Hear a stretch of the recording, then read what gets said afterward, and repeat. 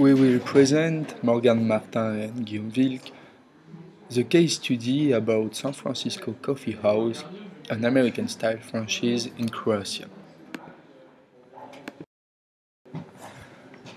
At first, we will speak about the company overview. On the return to their homeland of Croatia, following a 6-year visit to the United States, Denis Tencek and Yasmina Pasek decided to open an American-style coffee house reminiscent of San Francisco atmosphere.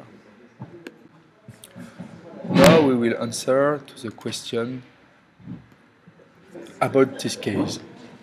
At first, should Tencek and Pasek consider franchising over organic growth? The answer is yes. Franchising should be preferred over growing organically. Some of the reasons include lower financial investment, lower risk, faster growth, local market knowledge by franchisee, and the franchisee's motivation to succeed.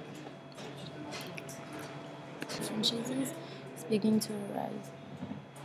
Non, mais sinon, je dis ce que t'as mis là pour les advantages. Ouais.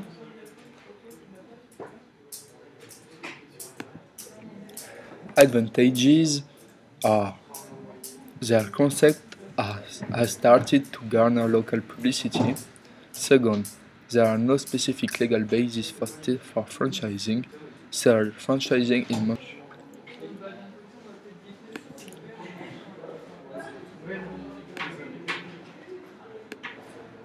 So now we will speak about the second question: what adjustments would they need to make for franchising in the Croatian context?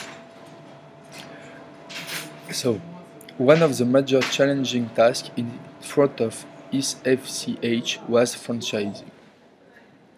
Croatia became independent in 1991, and San Francisco Coffee House was established in 2003. Economic growth started after 1991.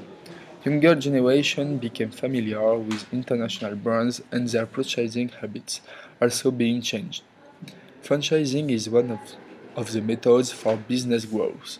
Croatia is a developing country, so opportunities for franchising are enormous. Since only a single article in Croatian trade law regarding franchising is available in Croatia, so San Francisco Coffee House has to open franchises as per law. Croatian people are less willing to enter in franchising business. San Francisco Coffee House should start motivating people about franchising by telling them the benefits that are gained by being a member of a successful franchising system. San Francisco Coffee House has to start educating their employees or senior officials about franchising, as many seminars and promotions are being organized by many centers and associations.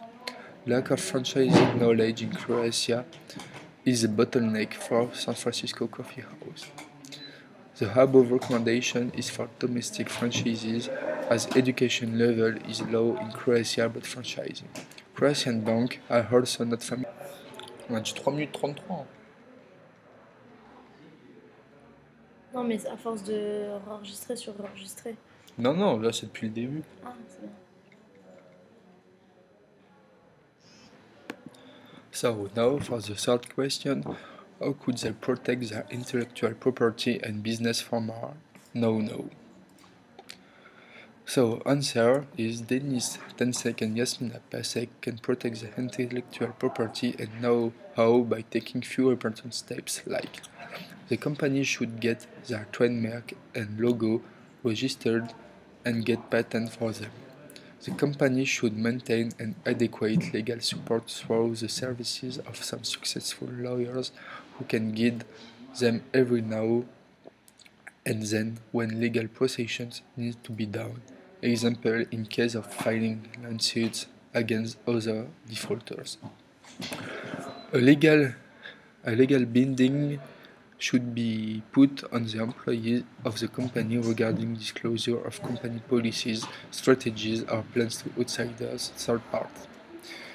Proper measures should be taken for employees' satisfaction and welfare.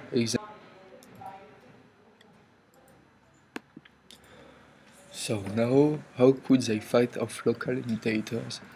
What would happen if Starbucks or other major coffee chain entered the market?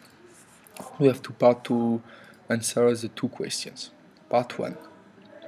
How could they fight off local imitators?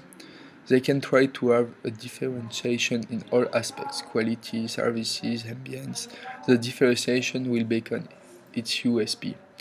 For this high standard will have to be maintained and timely inspection will have to be done.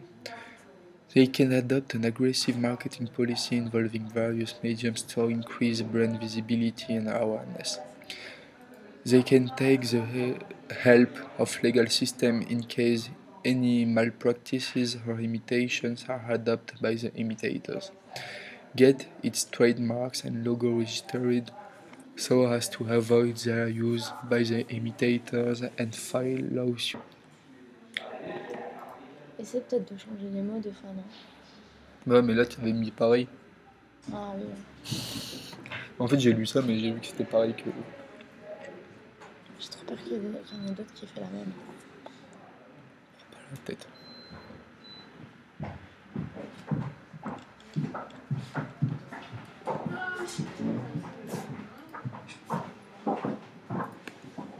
So now for the part 2.